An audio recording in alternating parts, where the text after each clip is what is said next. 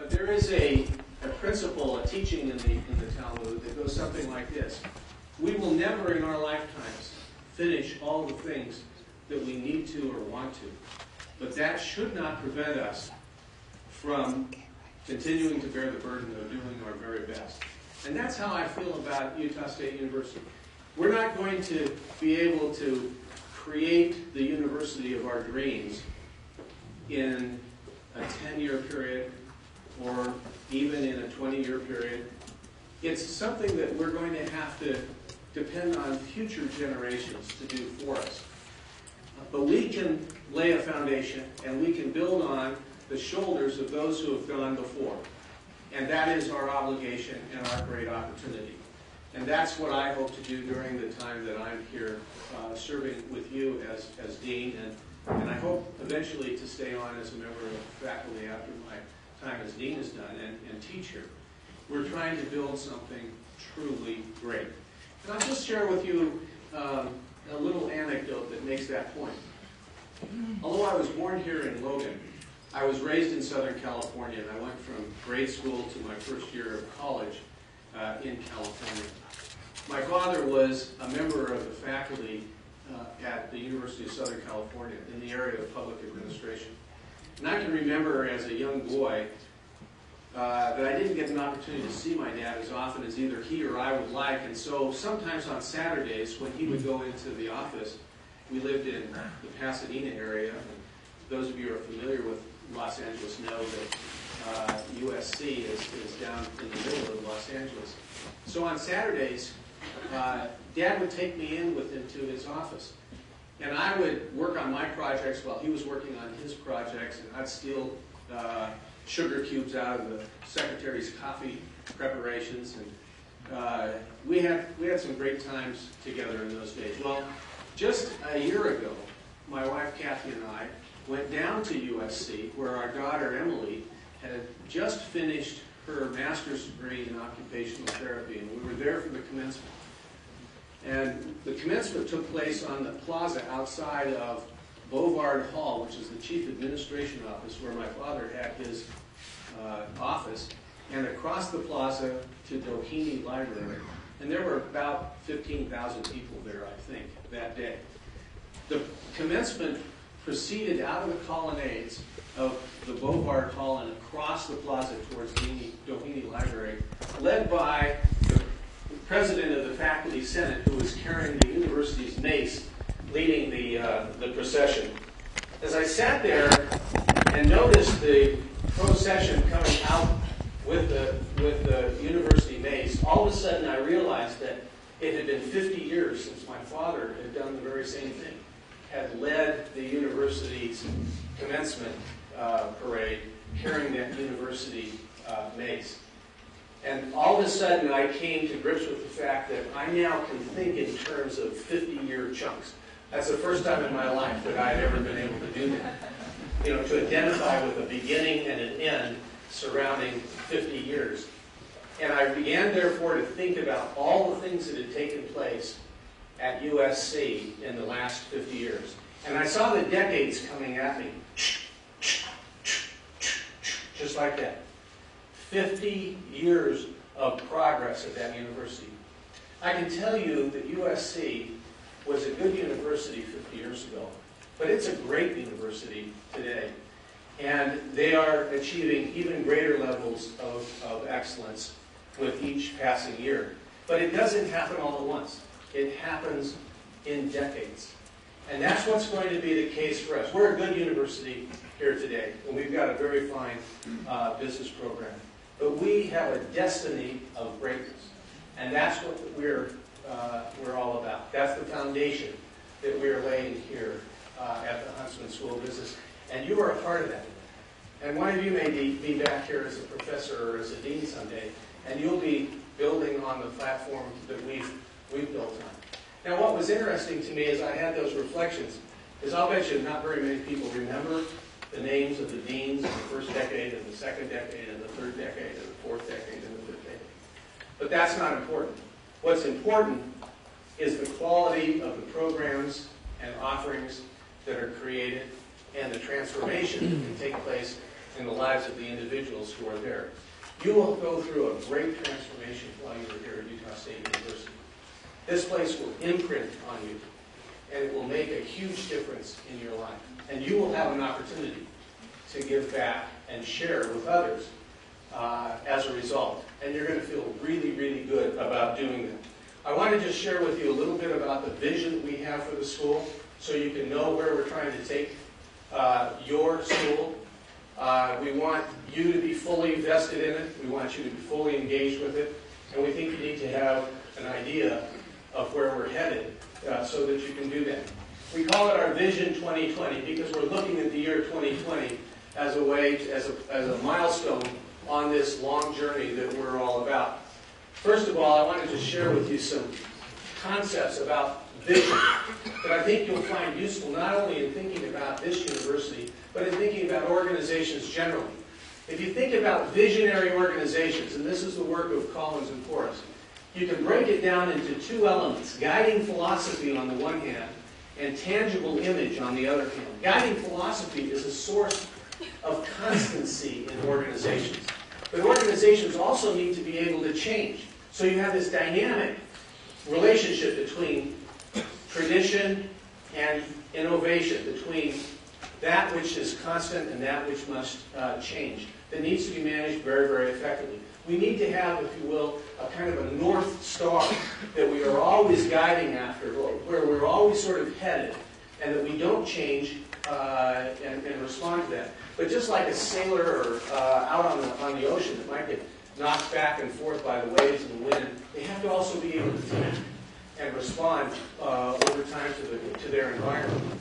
So there has to be a tangible image of that guiding philosophy at any one point in time so that you are connected with reality and that you're not just dreaming about what might be, but you also are dealing with what really is. So what comprises guiding philosophy? Well, it's really two things. First and foremost, it's core beliefs and values, which answers the question, what do you stand for? And secondly, it's purpose, which answers the question, what is that deep and abiding human need you exist to serve? Now, universities are tapping into a very, very core human need. I heard not too long ago that there are something like 82 institutions in the world that are 500 years or older. How many of them do you think are universities? Small number or a big number? Big number. Yeah, it's a big number. Someplace around 70 or something like that. What do you think the rest of them are?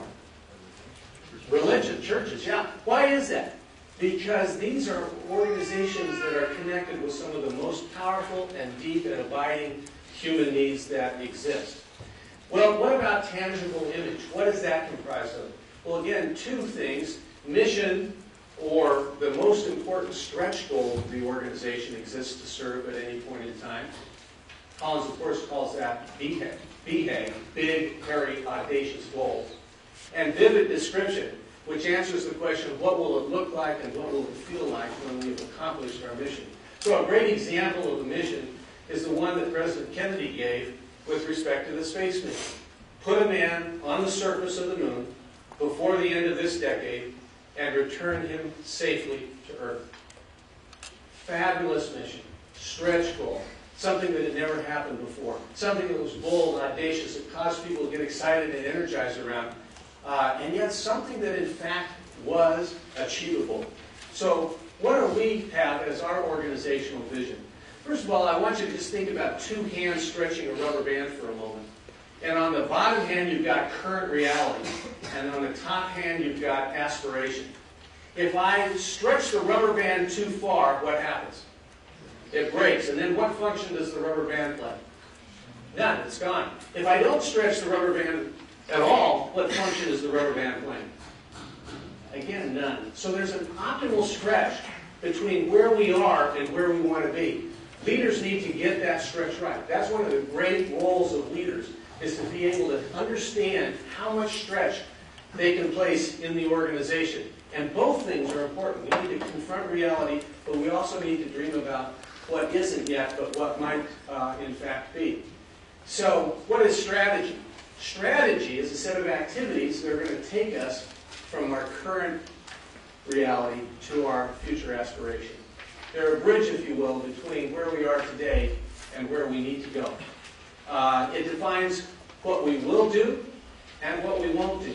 In fact, one of the most important things you need to know about strategy is that strategy means saying no as well as saying yes.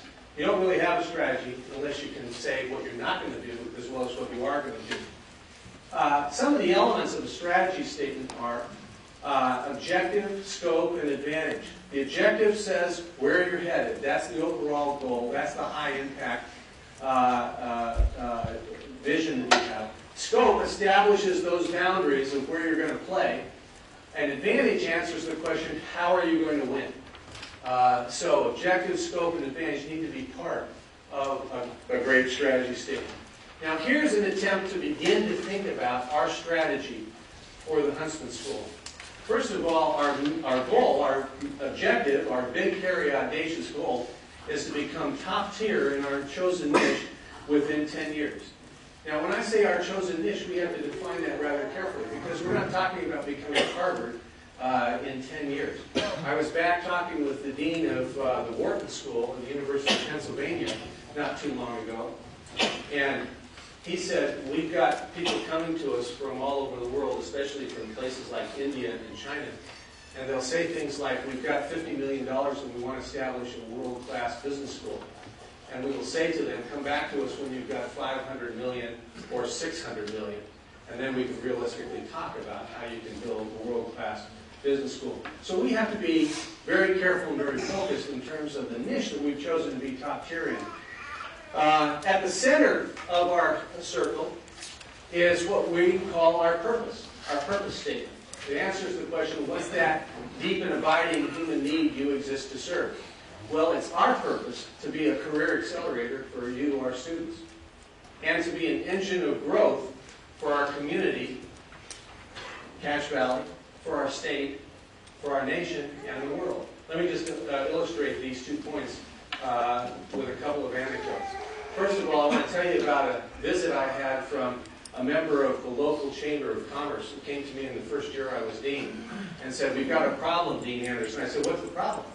And she said, well, our local businesses, as you may know, depend heavily on student labor. And I said, well, yeah, I guess I did know something about that. And she said, well, we can't get as many students to sign up as we need. I said to him, well, why do you think that's the case? And she said, well, they're not willing to work for $7 an hour. And I said, you've come to the wrong address. I said, you have to understand something. My job as dean is to help our students increase their wages, not decrease their wages. We want to be a career accelerator for our students. So what we're going to try to do is make your job a lot harder because our students are going to be so valuable and so talented that they won't work for anything close to $7 an hour. Well, I haven't seen her since. She's not did that. Now, what about this idea of engine of growth for the community, the state, the nation, and so forth? Ask yourself this question. Where will Cache Valley be in 50 years? As you kind of look over the valley that we live in, what do you imagine? I can tell you what I imagine. I see us as Switzerland. That's what I see us as. A place where people come to live because it's the place in the world that they choose to live. It's the place that they want to live because it's the finest quality of life that they can find anywhere. And the people who work here are so talented that the work is coming from all over the world to these folks. And they're getting paid very, very high wages. That's the vision that I see for Cache Valley. That's the vision I see for the Intermountain West. I do not see us as the last pocket of low-cost labor in North America. So I think it's a very different kind of a strategy, and I think the university has a large part to play in that kind of a vision. Now, what's that part so far as the Huntsman School is concerned? Well, you see 4 key pillars that we're going to focus in on. And we're focusing in on these pillars because we think they are reflective of who you are. And we believe you are our defining edge. We believe our students and their core capabilities, aspirations, dreams, and ambitions are the defining, differentiating characteristic of the Huntsman School of Business. First of all, ethical leadership. Most of you come to us, I'm not going to say all, but I would say a very, very high percentage of you come to us already with a very, very highly defined set of personal ethics, a sense of right and wrong, and a commitment and a desire to do what is right. Now, we need to help refine that. We need to help you understand how to apply that in your future business careers, because there will be questions and issues that come up for you that you haven't encountered yet, and that you'll need to have a chance to think through before that moment comes to you in life. But we're building off of your great characters. Now that right there by itself is a huge advantage in terms of the workplace. Now I'm not going to say that we are fundamentally different from the students that would go to school and say Weber State or the University of Utah or BYU. Well, maybe BYU. Yeah, but we're drawing from the same basic population.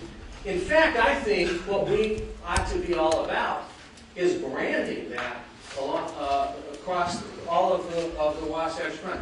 And those of you who have come to us from outside of the state of Utah, from different countries, you're part of that as well. We want to brand this as a place where corporations can go to find ethical, hardworking young men and women to serve in their corporations. Secondly, entrepreneurial spirit. There are many, many studies that have been shown, that have been done by third parties like the Small Business Administration that have identified the Wasatch Front. Let me be broadly define that from the Spanish Fork to, say, Idaho Falls, as among the most entrepreneurial sections of the entire country.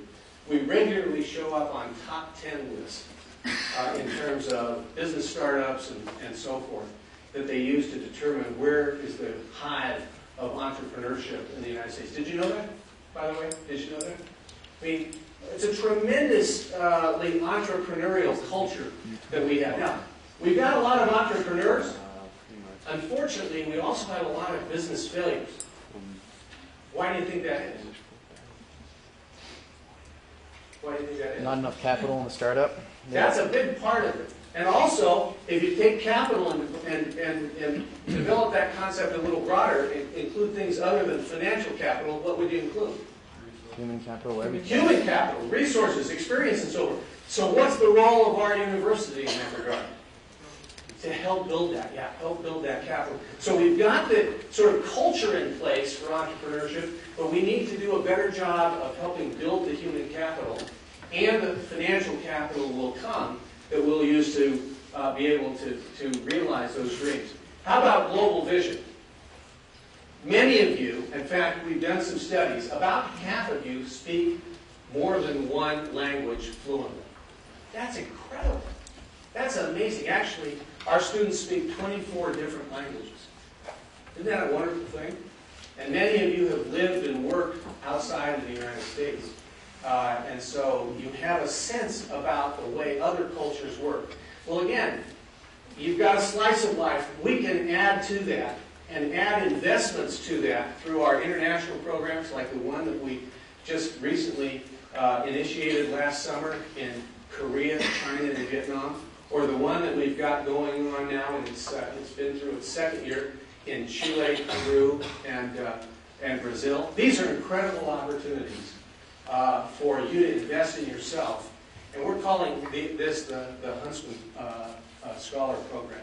Many of you are learning about the Huntsman Scholar Program, and some of you have already applied and been accepted. But you don't have to be a Huntsman Scholar to be able to go on these international trips.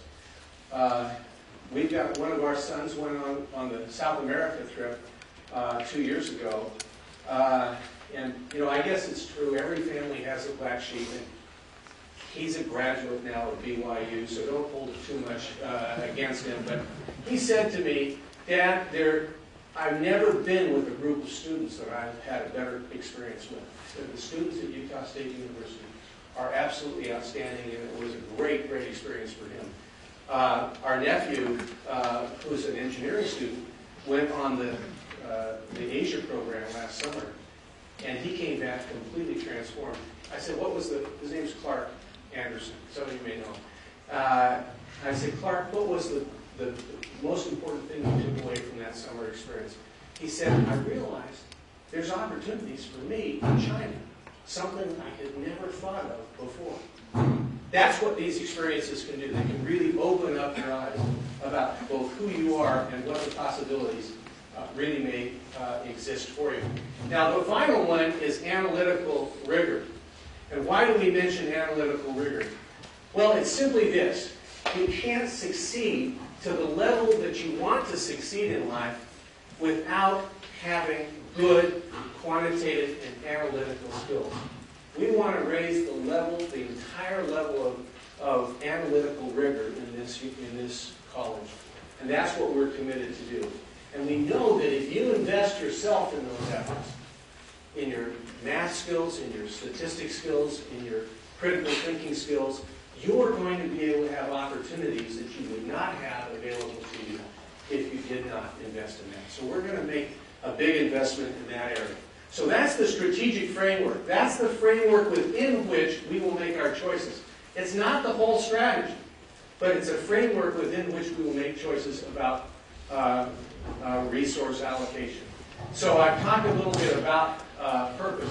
Mission, I've mentioned this, top tier in 10 years. Now that is a very big, bold, audacious goal, but remember we're talking about the niche that we're going to serve in.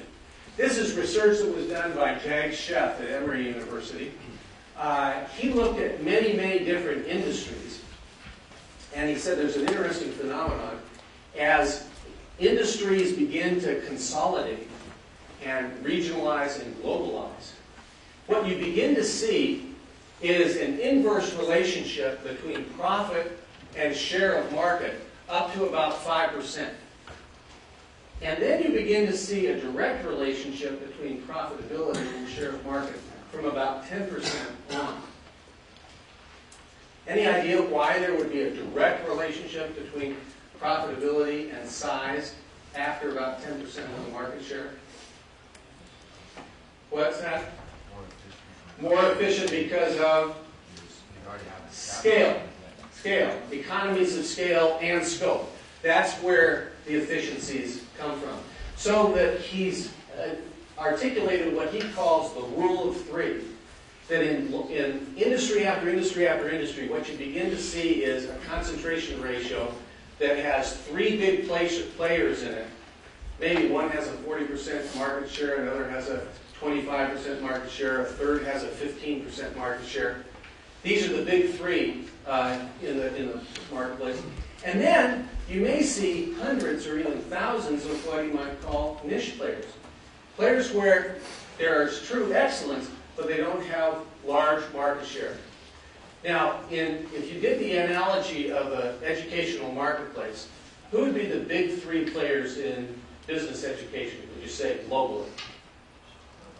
Harvard, Stanford, Wharton, okay? And then you get some debate about it. You know, if you went the next two, would it be London Business School? Would it be Berkeley? Would it be Chicago? Would it be Columbia? Would it be INSEAD over in France? You get some debate about that. That's not the marketplace we intend to play in the next 10 years. We intend to play in this marketplace, a niche marketplace. But there's true excellence in the niche marketplace. My own business, the Center for Executive Development, was in the customized executive education business. It was a niche. Okay? We didn't play in the marketplace with all of the big guys. We had a very, very small niche, but it was a very profitable niche, and it was a very exciting niche to be part of. And that's the kind of thing we're going to go after here with the Huntsman School. We're going to play in the niche. So what is the niche? We're working on that. We're working to define that niche very clearly, but I can tell you what some of the elements are already. One is that we want to be a professional school. We want to be a school that prepares people to be job ready when they graduate. We want our employers to recognize us as a place of turning out people who are very, very talented, hardworking, ethical, with a global vision, and have strong analytical skills and capabilities. We also want to do research that matters. We want to focus in on ideas that practitioners can immediately begin to use and build. We want to build our capabilities and our infrastructure because we think our physical environment is a big part of building who we want to be as well. And I'll have more to say about that in a moment. And we are facing some key strategic choices as we work our way through these elements. I've mentioned the global vision and entrepreneurial spirit, analytical rigor, and ethical leadership. So I want to go straight to the scope. Here's where we're saying these are elements that our niche is going to focus in on. First and foremost, undergraduate education. We think this is a place where we can build true distinction and true excellence.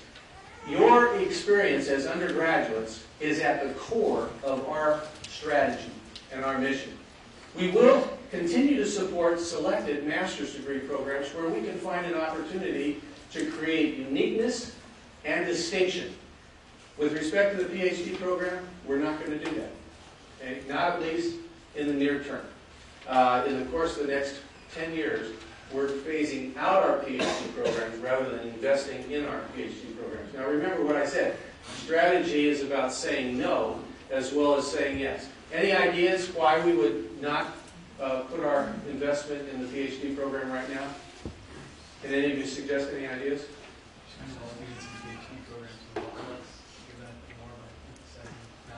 Could you hear this? The comment was the number of students that you actually have in your PhD program is very, very small, and yet the resources required to support that small number of students very, very considerable.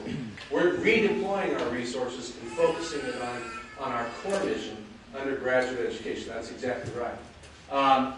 We are working very hard to integrate students from around the state, however. We have 5 regional campuses. I'm not sure if you're aware of all this, but Brigham City, Tooele, Uinta Basin, and then we've got regional relationships with Stowe College and also Price. These students are Utah State University students, and they are a big part of who we are, even though you don't necessarily see them. We minister to them through the regional campus distance education efforts, and we're reaching out to them as well. We have a unique position at Utah State University. We have a 101-year tradition of working with all the counties in the state through our land grant mission. And we intend to use that mission and that 100-year relationship as a distinguishing characteristic in building the excellence of our programs. Executive education is another area that we're going to be investing in. Shingo, Partners in Business, and the Alliance MBA. How many of you have heard about Shingo? Okay, quite a number of you have. Let me just, for the benefit of those who haven't, tell you briefly what Shingo is all about. Shigeo Shingo was the genius behind the Toyota production system. He's the guy that really invented and articulated the elements of the Toyota production system that has become known the world over as the very, very best production system. It's often referred to as lean production. He came here to this university in 1988 through the Partners in Business program and received an honorary doctorate and was so impressed with the students and the faculty in this university that he gave his papers to us and he allowed his name to be used in establishing a prize for manufacturing excellence in his honor, the Shingo Prize, which is now known around the world as the Nobel Prize of Manufacturing Excellence. This is a tremendous advantage for us. We're actually now broadening the definition of the Shingo Prize to include operational excellence, so it's not just focused on manufacturing, but also covers the service industries as well. But this gets us entree into, you can't believe how many different companies around the world. We're going to leverage that asset. make it much more effective in finding opportunities for student internships, jobs when you graduate. And in turn, we're going to make operational excellence a bigger part of our curriculum, both at the undergraduate level and also in our master's programs. Finally, the China Initiative. How many of you know that we're currently giving bachelor's degrees from Utah State University to students in China? How many of you know that? Okay, not very many of you, but we actually do. We're going to graduate something like 100 students a year in the next several years in Beijing and in Jilin City, China, and we're expanding those efforts into a city called Guangzhou, China. These are within some wonderful institutions over in China where we've established long-term relationships. How many saw the opening exercise of the China Olympics? Okay, I mean, were you impressed? I mean, that is the future. Now, why are we doing it? Why are we working in partnership with these universities in China? Again, take a 50-year time horizon. First of all, we believe it's a great transformational effort for our faculty. They're going to become much, much better trained in global vision as a result. And if they're better trained in global vision, we think they'll be able to train you better in global vision as well. And these relationships will bring students to us from China. Our students will go over there. It'll be a great transformational experience for all of us. What was the theme of the Olympics? Do you remember? One world, one dream. You know, if there's any place where one world, one dream can become a reality, it's in higher education. It's in universities. And we certainly intend to work to build towards that. What's our advantage? Very quickly, we think it's the sense that I can do that. It's the idea that I can awaken to the possibilities that surround me. When I was an undergraduate here at Utah State University, and my parents were living down on the island, I would walk up and back to the campus, and I'd walk down along the boulevard, and I'd look out over the south end of the valley, that incredibly beautiful valley that is still so wonderful all these years later. The thought would occur to me, I wonder if I could live here and maybe work in Chicago. That was as far as my vision could get me in those days. The reality is I had opportunities that my father never had, even though we were in related fields. And I ended up being able to live in Utah and have a business that was a global business. I never actually did any work in the state of Utah from 1989 until I took this job. The rest of the time, all that time I was working in a global marketplace in Europe, in Asia, in South America, of course all over the United States. You will have opportunities that my generation never had. And we can't even imagine what they are. But what we can do is begin to get you thinking about the opportunity set that is available to you. I think you live in a world, we live, but I'm talking about you because you have youth and energy and vitality available to you that I no longer have. You live in a world that is so rich with opportunity. All we have to do is sort of wake up and see it. That's what it's all about. And that's what we will do and work on here at Utah State University. Engaged learning. I absolutely fell in love with Utah State the first semester I was here. I had been a freshman at Stanford University, then served a mission to my church in Germany. And when I got home from that experience, I was homesick and broke, and my parents had moved from California here to Logan. And I thought, well, I'll go to Utah State University for a semester or two, and then when I've got a little more money and not so homesick, I'll go back to Stanford and finish up. I absolutely fell in love with Logan as a place to go to college. And why was that? In part because of the first economics course that I took, seated in these seats, not these seats actually, because we renovated these seats just last year, but seated in this auditorium, the course that I took in Principles of Economics from Reed Merchant, changed my life. Now, I want to just skip forward quickly to some of the other elements that we're building. First of all, part of the capability is leadership. And this year we've chosen a book for you to read, Positive Leadership by Tim Cameron. He's written all these other books you might want to look up too. But in a moment, I'm going to ask Amy if she would tell you a little bit about this assignment. And because we're running out of time, I want to just quickly go to our building the infrastructure question. This is our dream right now. This is the new business building that we want to build where Lund Hall is right now. And we want to integrate it with this building because we need the capacity and because you're working. That's why. That's why we want to build this building. Have you looked around yourself? Have you seen what we've done over the course of the summer? What do you think about that? Do you like it? Here's what I'm going to ask you to do. Take care of this building, will you? Take care of this building. If you see a scrap of paper, pick it up and throw it away. If there's an opportunity to hold on to a doorknob instead of touch the glass, grab the doorknob. I know these are simple things, but take care of this building. You never know who might be coming in the front door. Just the other day, Cliff Skousen, our senior associate dean, was talking to our janitorial staff about the need to take care of the building because we didn't know what dignitaries might show up. 1 minute later, the governor and the president came, and they didn't know that they were scheduled to come. It matters. It matters to our ability to raise money. We want to raise $40 million for this. I believe this will happen, but it will happen sooner if we have your help rather than later. Now, with that, I wish we had time for questions. We don't. We need to give Amy a chance to tell you a little bit about this year's assignment. But I want to tell you something. You kids are great. It's a privilege to be here with you. We're all in this together. Thank you very much.